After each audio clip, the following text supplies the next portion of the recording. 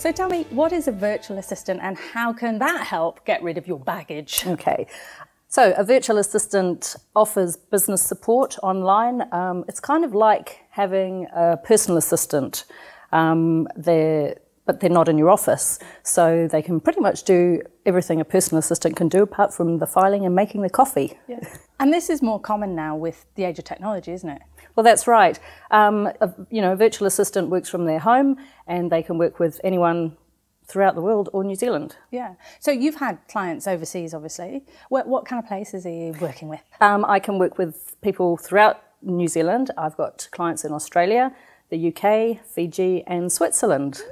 So you're really like going to Fiji without going there. That's right, that's right. So that's nice that you can actually go all around the world without even leaving your home. Thanks for coming here. Well, it's funny you should say that because, I'll be at a barbecue and people will say, you'll be chatting and someone will say, oh, what do you do? Yeah. And I'll say, I'm a virtual assistant. And they go, ooh, are you really here? She is here. She's right here. She's right here. So what kinds of organisations now typically hire a virtual assistant rather than a real person that comes into their office? Well, anybody can. Anybody can work with a virtual assistant. I have clients that are authors, interior designers, builders, inventors, TV celebrities, So long as you need business support, as long as you want some business support, you can work with a virtual assistant. Yeah, brilliant. And actually a lot of people, I think, in the past would have thought that they couldn't afford to hire a person, and all the stuff that goes with that. What are the benefits of having a virtual person? Yeah, well, a virtual assistant works from their home office, so they're not in your office. Yeah. So they're not taking up office space, you're not having to provide them equipment, and you're not having to pay for their holiday time or their sickness, if they're unwell.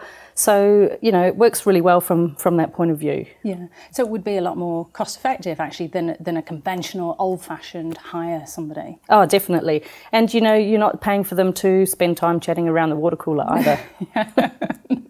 So it's, again, a very efficient way to hire.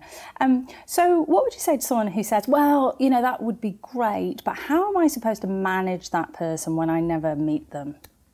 Well, if you're the kind of person, to be honest, that needs to know what your staff are doing every minute of every day, there's a good chance that you won't be able to work with a virtual assistant. Right. Not everybody can, so if you're a micromanager, it's probably not a good idea. Yeah, because really the point is...